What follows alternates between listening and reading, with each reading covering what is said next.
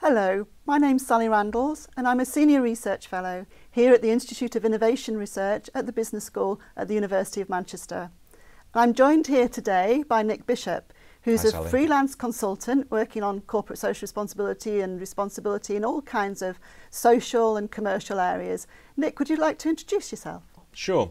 Well, I've been working for myself for 10 years, and the name of my business is Nick Bishop Solutions. 10 years ago, I left the Bank of Scotland, where I had quite a senior role managing a large team at one point of up to 200, 250 people.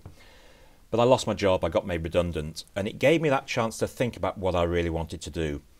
And I stopped enjoying working at the bank, if the truth be known. I was probably not brave enough to leave off my own back. It's a big decision to make, but redundancy gave me that chance.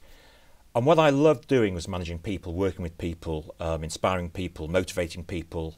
And that gave me the chance to work on my own and set up Nick Bishop Solutions. That's my name now. I had a limited company for 8 years, but I changed to be a one-man band simply because of strategic relationships I ended up making with third parties through networks, and it allows me now to have more of a portfolio career. So some of the bigger contracts I've run, 100 days with the National Health Service in terms of leadership development, close to 2 years in Botswana with the government developing a major outsourced project. But what I've enjoyed particularly, apart from the odd days here and there, is connecting my relationships in sports, which I'm passionate about. I'm a very passionate club runner, and business. So, for example, I reconnected with a guy called Dave Turnbull probably 2 or 3 years ago, and I used to run against Dave Turnbull in the 1970s. He's now coaching elite athletes, and we had a conversation. And through that, I did a workshop with England Athletics. Now, Dave also has a relationship with a guy called Barry Fudge, who is Mo Farah's physiologist. And it gave me a chance to be trackside with Barry when he's doing blood tests, VO2 max testing with athletes. And again, just through relationships that I've known, my opportunity is not just through business, but through sport as well. I've had the opportunity to work in professional football for a short time as well. Understanding and demonstrating that the people skills to manage in football are no different to business and vice versa. So another example, the England Athletics workshop was very much around how coaches coach. I wasn't there to tell them how a coach coaches an athlete, but I'm there to tell them how a coach gets a message through to people very succinctly in a way they understand and want to go and deliver something. I've done some smaller amounts of refereeing in amateur football, but again through that I met a guy who was a Premiership linesman and ended up being a linesman at the Cup final in Wembley. But he came in to deliver a talk for me, to workshop. But the kind of connections through business, through sport, has all gave me an opportunity to have almost like a portfolio career through strategic alliances. And it led me to writing my ebook, which is on my website, Nick Bishop Solutions, called My Best Version of Me. And it's a collection of short stories, and they're very realistic about examples I've seen in life that people can relate to. And often we think, yes, I should do more of that. So a lot of what I do is about speaking at events, about facilitating workshops, about making people realise that if they really want to do something, they have that opportunity. But too often we pass the opportunity and let it go by. And you've done a lot on leadership and motivation. How does that connect with the kind of social responsibilities and the commercial responsibilities that the business brings together? Well, one piece of work I did was with a company called Ants Junction. They're part of the Greater Manchester Chamber of Commerce, and Ants' model is to grow and give back. So they look for companies to grow sustainably and ethically. And what I did with Ants was bring together businesses, and two of the ones that I worked with were BT and the Marriott Group of Hotels. And the model they have is they have a networking group which is made up of corporate businesses, and collectively they help each other to grow but then give back to charity. So what they do, they provide opportunities for disadvantaged people, ex-offenders and such like. But it's that classic model too, where they have staff engagement and allow their own staff to self-develop by going out into the community to help the charity too. Can you think of any other business models or examples or illustrations of how you relationship build and bring these networks together? Well, very much so. So through my running and athletics, I'm very heavily involved in the Wilmslow Half Marathon. I should, for the sake of our sponsors, call it the Waters Wilmslow Half Marathon, really. But that's the point. We have a major sponsor in Waters, big global company. We have the Christie Foundation as our adopted charity this year.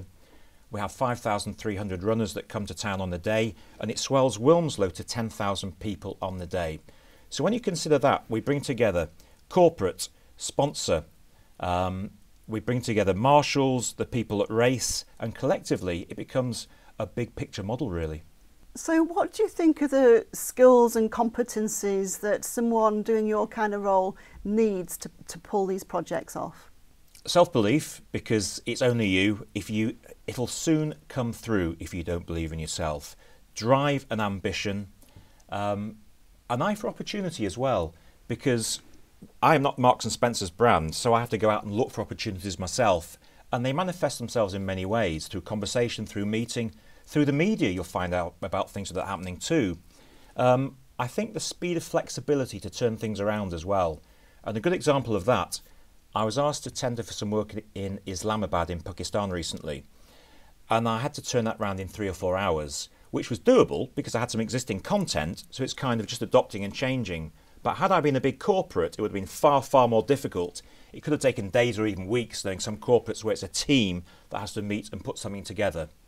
So speed to change, and I think strong interpersonal skills, because you've got to get your USP across to people very quickly in a way they understand and they buy into you. Nick, that's really interesting. So for the people watching this interview that might be wanting to get into the kind of role that you've been doing for the last 10 years, what do you think they should be doing to develop those relationships or to create the business models that you're talking about? I think one of the things is be aware of the people around you that you know, because everyone will know someone, and it's amazing what help you'll get if you actually ask. People like to help, basically, and a lot of people are almost afraid of asking for help from other people. I think that's one point. Another point is don't underestimate the knowledge that you have. People sometimes are very dismissive of what they've actually got, what they've learned, what they've put together up here. And it's something that's very saleable if they have the right commodity. And in terms of belief, an example I would give you, I went to the workshop with a school, and it was about belief and self-confidence. And the teacher said to me that the little girl at the back wouldn't be particularly good that day. She was slow. She was certainly dare I say, the weakest member of the class.